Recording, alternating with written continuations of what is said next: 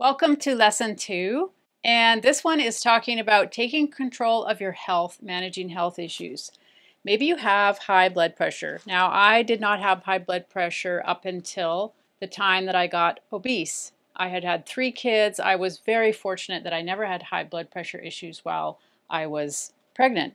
But as soon as I started getting obese into, BMI over 30, I started having high blood pressure issues. I went to a dietitian, I went to a doctor. They both said, you need to go on blood pressure medicines.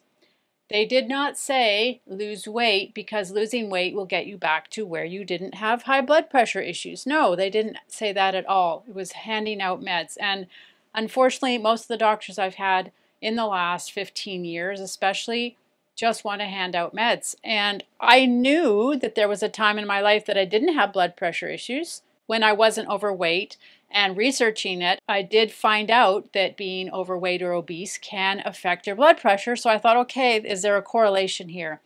So that was one of the really important reasons that started me on this weight loss journey, to say I want to lose the weight and see if my blood pressure will come down and not have to go on meds. So I did lose the weight. Sure enough, my blood pressure is completely back to normal again.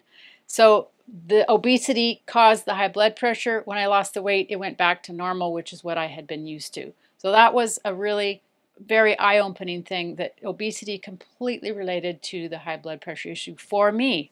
So some health conditions related to obesity, I didn't have all of these, but I did have some of these, can be, and there's scientific studies to back this, that diabetes, high blood pressure, heart disease, cancer, stroke, high resting heart rate, diverticulitis, stomach polyps. That's just a few of the many things when they say that obesity can contribute to health problems.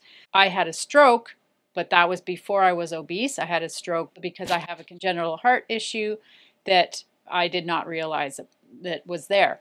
So some of these can happen if you're obese or not obese, or overweight or not overweight. And so just listing them as, oh, okay, this is a cautionary thing that if you are overweight or obese, these things can happen. I definitely had diverticulitis when I was obese. That's when it started, but I still can get flare-ups if I'm not careful about that. So that it maybe is started because I was overweight, but I can realize I probably could have still gotten it.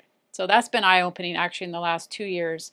So some of these you can have if you're overweight or not, but these can be contributing more. And that's what the high blood pressure for me, completely related to obesity, because I didn't have it before, I didn't have it after. So that is definitely something for me. So this is the first bonus for you, and it's about taking control of your health. This is one of the downloads. Just click on the download for this first bonus, and what it's going to be is a little bit of explanation from me, and then it's going to be downloadable sheet. And it's a very simple sheet. You don't have to necessarily use this one. Maybe you have a journal book that you'd prefer.